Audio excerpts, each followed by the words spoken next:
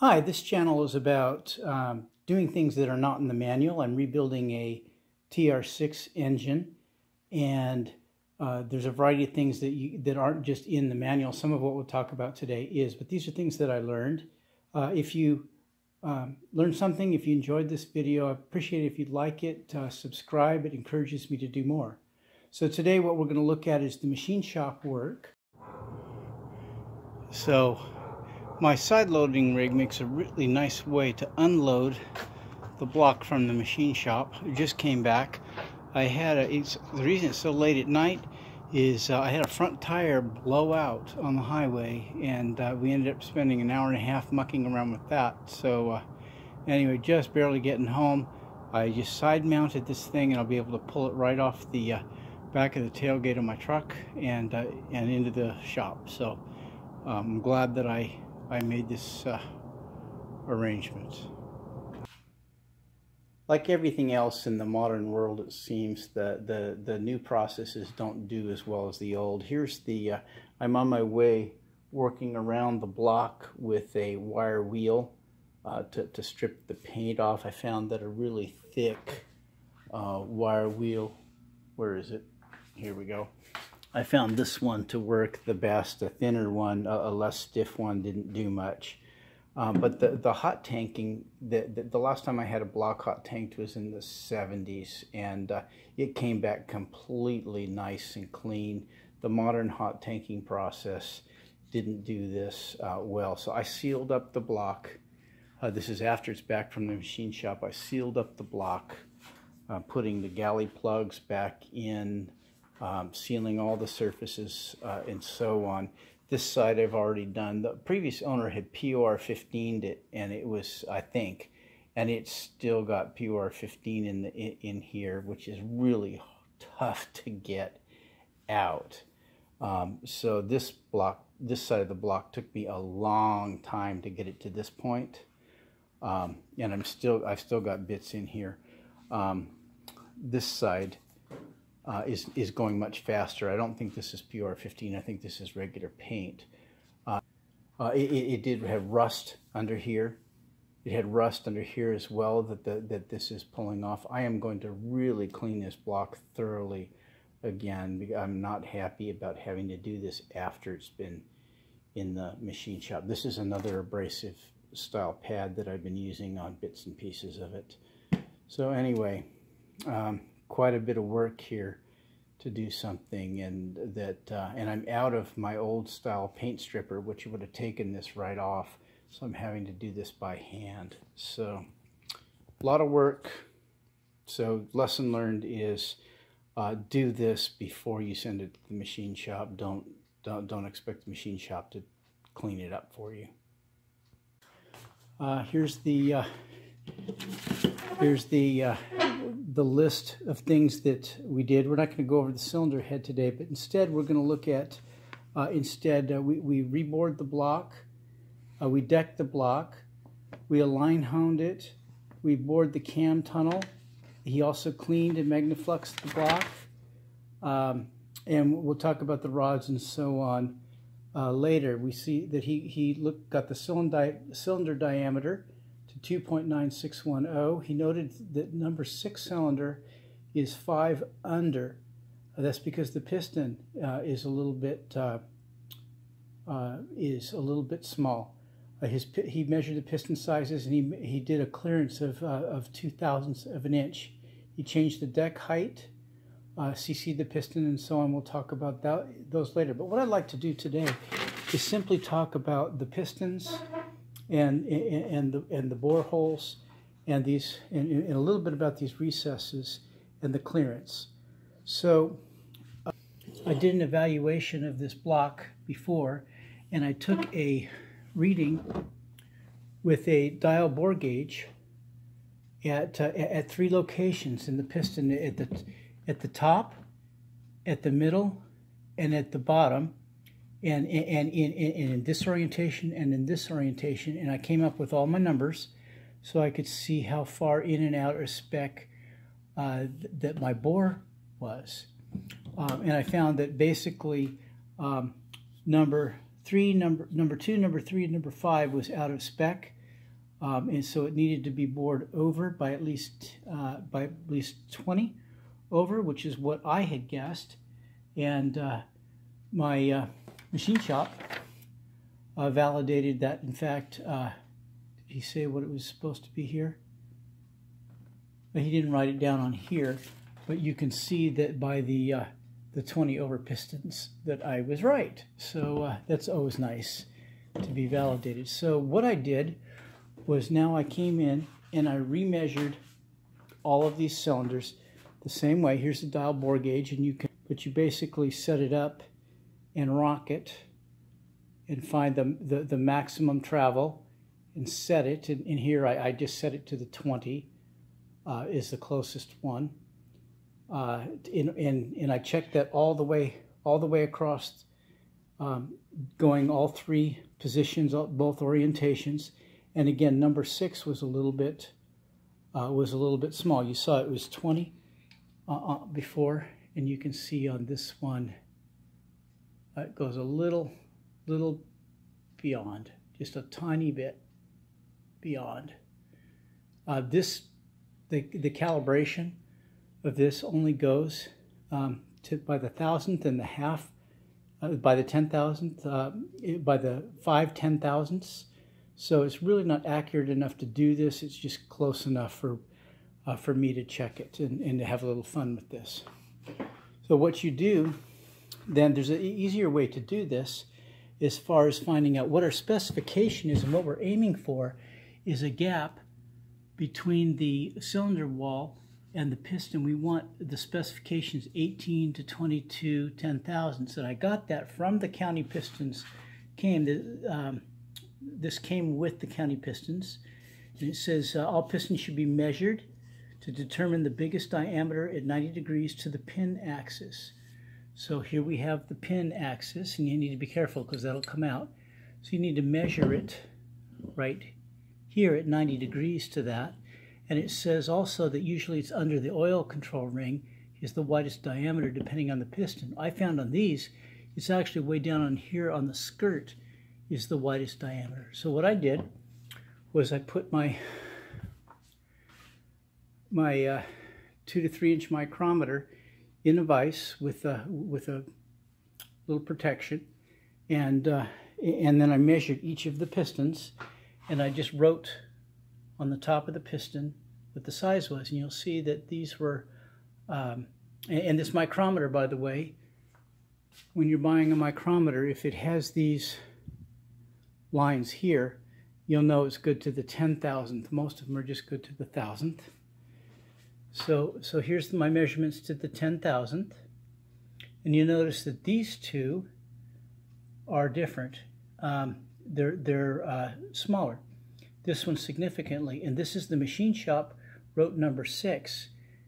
This goes in the number 6 cylinder bore, and he honed those cylinders to size to match the clearance, to create the clearance on these pistons, again from 18 10,000ths to 22 10,000ths. So I took all the measurements of these pistons, I took all the measurements of the cylinders, and I put them down, and we have the bore, piston diameter, and the cylinder diameter.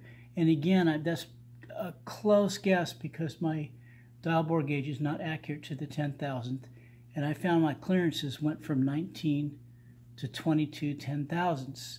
So I'm very happy about that. It looks like my clearance is good here. So I had him deck the block, and I only chose to deck the block for flatness, so to get a good sealing surface. You can deck the block and set zero clearance on the pistons, and that's more for racing. If you're going to zero deck the block, you should also have the height of the pistons and the height of your connecting rods all measured too, or have him do it to place, and you have to adjust all that too. The purpose of zero decking is to get everything the biggest benefit is to get all the pistons the exact same distance from the crank, so that what that does is that evens out the firing balance of the engine and makes for a smoother running engine. There's more information on that in in various books like Fork Stroke Performance Tuning by Graham Bell and that kind of thing. So just in order to check the flatness so you get a good sealing surface, you need a good set of feeler gauges. This is a Mitutoyo, and this one goes down to 15 thou. So with this guy, and a very good rule, just check every which way on your block. See if you can fit a 15 thou under there, and if you can't in any which way, check it this way. Now, one interesting thing, if I check it right here, you'll see I can fit it under there, right? Why is that? Well, my machinist was very considerate, and he asked me if I wanted to keep my engine number. And so what he did was he stopped short of that surface and left the engine number on there, which I'm very grateful for. The other thing to talk about now at this point too is what kind of machine tools your machine shop has. This was done with a CNC machine, which is very accurate, and it also enables you to leave this edge on. If he did it with an old school grinding machine, it would have taken that completely off. So you might want to ask your machine shop which kind of tool they have. The other thing about the old school grinding ones, if they haven't trued up their equipment in a long time, you can actually end up with a block that's worse than the one that you gave them. So anyway, so be sure to evaluate and check for flatness. Mine checked out is just nice all the way, every which way. It is nice. Checking this way,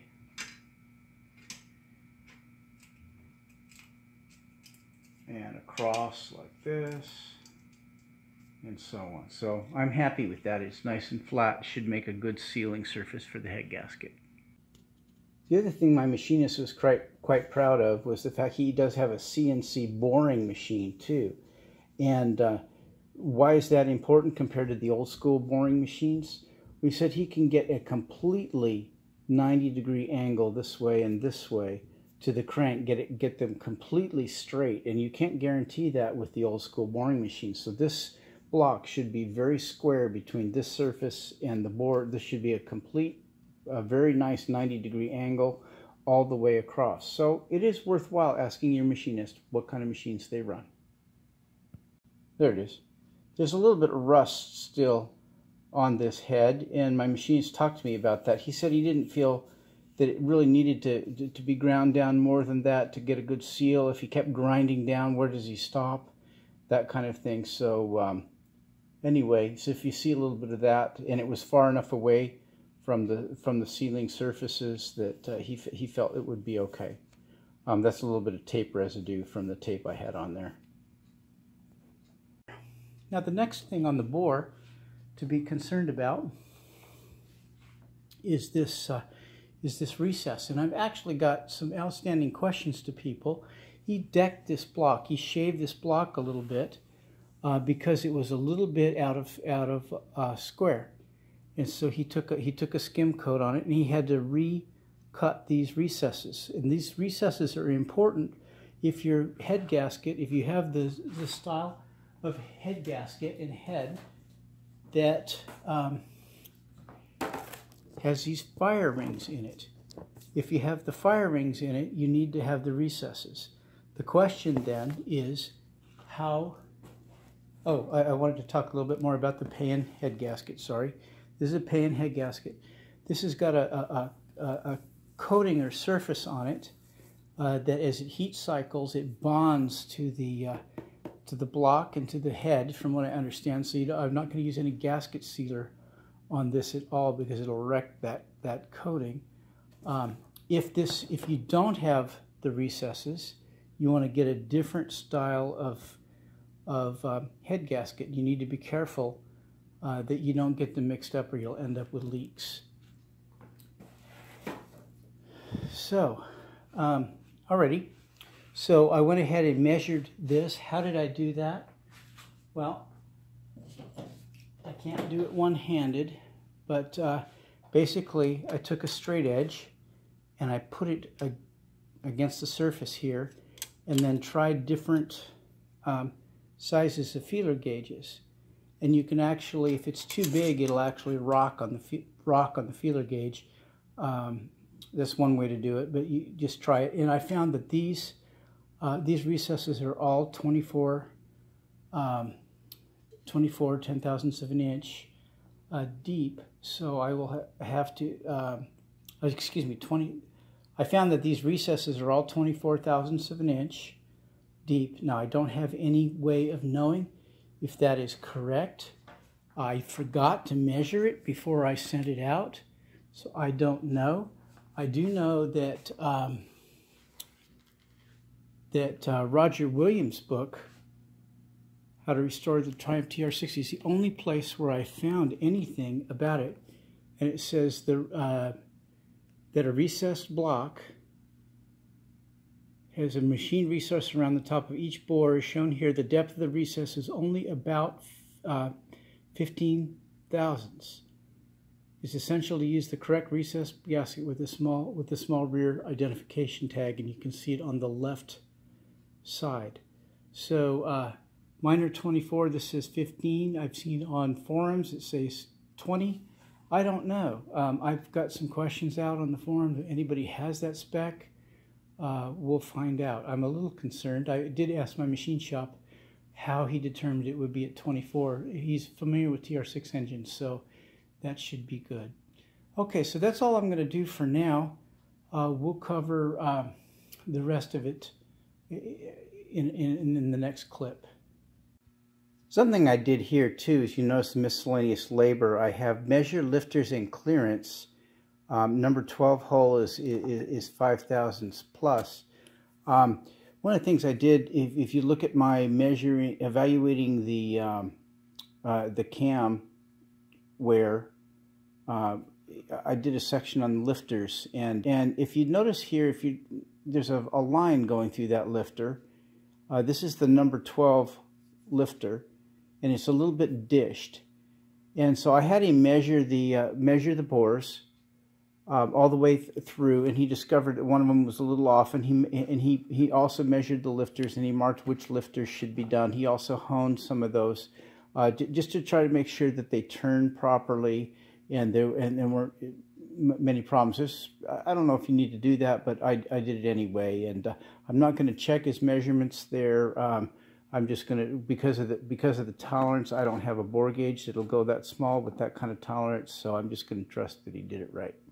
My machinist said he cleaned out the oil galley. What we're going to do is take a boroscope and check and see how true that is. So let's go ahead and go in the galley. Now you see that stuff on the left, those nibs, that is bad. That shouldn't be there. And as we go through and we see that nib up at 11 o'clock there, that nib 10:30, that is bad. That will go right to, that's a little piece of, maybe left over from the machining, I don't know. Here's some rust. You see the rust color on the sides. Let's keep going.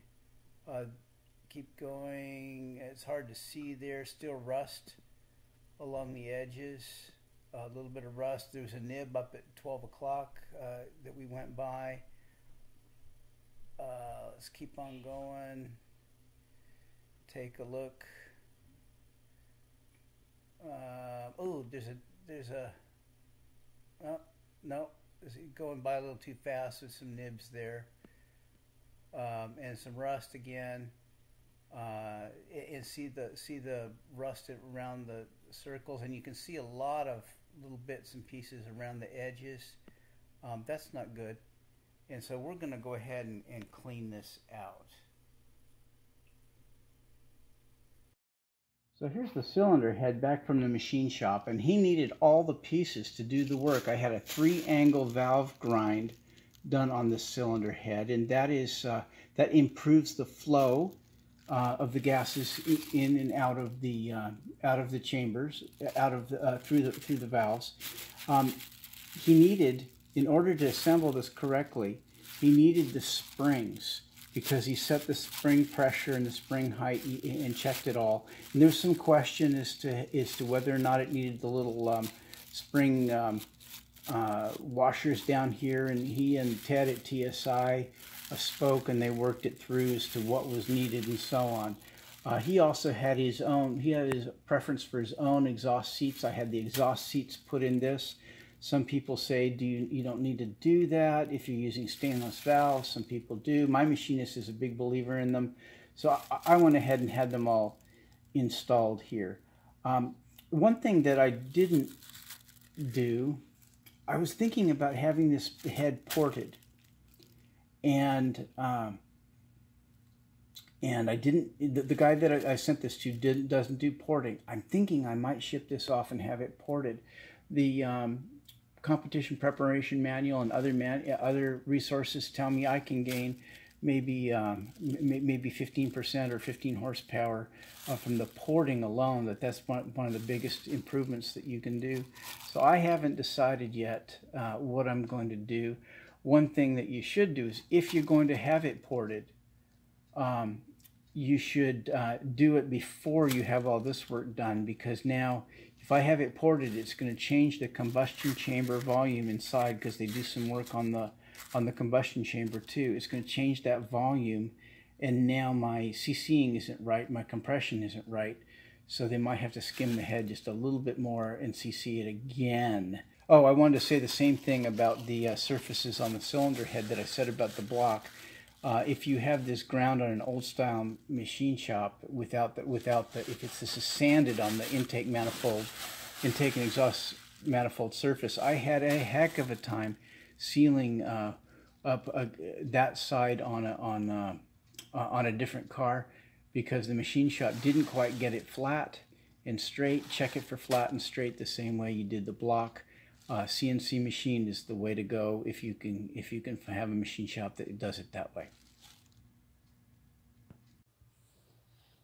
So you can do a little research for yourself on the different aspects of machine shop work that I brought up. I'm going to point you to this website, Motion 24527 Dale, as far as the CNC machine. And let's take a look at a few videos you should watch. For the issue with putting bronze exhaust guides versus liners, I had liners put in mine. You might take a look at this particular video to show why he does it the way he does. There's some TR6 ones, TR6 deck milling and truing on the CNC machine. You should watch that one. The line boring for cam bearings for the TR6, you should also watch that one. TR6 cylinder taper is another good one. And the CNC process as a whole, issues with head resurfacing. Look at this one.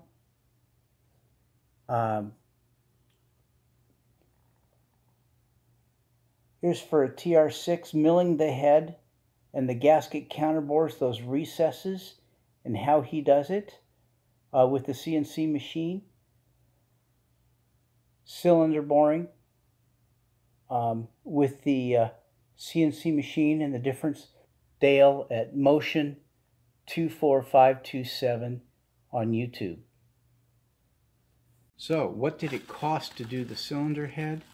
It was $400 total for doing the guide liners. Now he does liners which are different than the other kind, and we'll go into that later. He installed those 6 exhaust valve seats. He CC'd the chambers. He resurfaced the head. And he magnafluxed it. You can see the prices as we go there. And here's the cost of the parts for the 12 guide liners, which he provided, the exhaust seats, and the hardened spring shims that he used, and the seat pressure on the springs was 80 pounds. Now, if you're getting an adjusted, cam, if you're getting a performance cam, you want to make sure that you order the cam and the springs together, because the spring pressure is the spring force is tied directly to the cam lift and duration, and you need to match the springs to the pressure to get the seat pressure matched to the cam, so that your springs aren't too tight, and so it's not too tight and wears the cam out, or it's not too loose and your valves aren't bouncing. I didn't cover much on the machine shop work on the crank, but a couple of things that to be careful of. One is, don't grind it any more than you have to. 10 over is probably the most you want to grind these cranks, because you don't want to go through the layer of the hardened surface on them. You can get them renitrided or so on if you so desire. The other thing is that you may be tempted to polish it yourself. There's some YouTube videos on how to polish it with a shoestring and chrome polish and that kind of thing. Don't do that. There's more to grinding these cranks than just getting them shiny, and you can actually wreck a crank using that method. So anyway, if you want to see more on this particular crankshaft, I did do a video on balancing, and I cover a little bit more in there. But get it magnafluxed, get it checked, grind it the least amount possible, and then you will order your bearings after, your mains and your rods bearings after you have it done, because you won't know what size until the machine shop tells you. You'll also want to brush out and clean the oil holes in the crank as well when you get it back from the machine shop.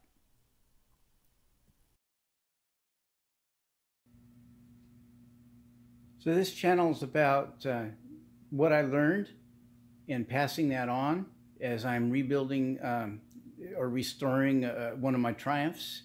And this one was on the machine shop and what happens, what you can expect, what you can get back, questions to ask about like these recesses and the kinds of machines that they will use, whether or not to do things you don't think about, like that oil gallery, or to hone the tappet bores. So anyway, I hope this is helpful to you. If it was, please like it and subscribe. It encourages me to take the time to do these videos. Also, if you know something that I don't, like an authoritative source for the depth of these recesses, please feel free to comment and I'll try to get back to you. Thanks for watching.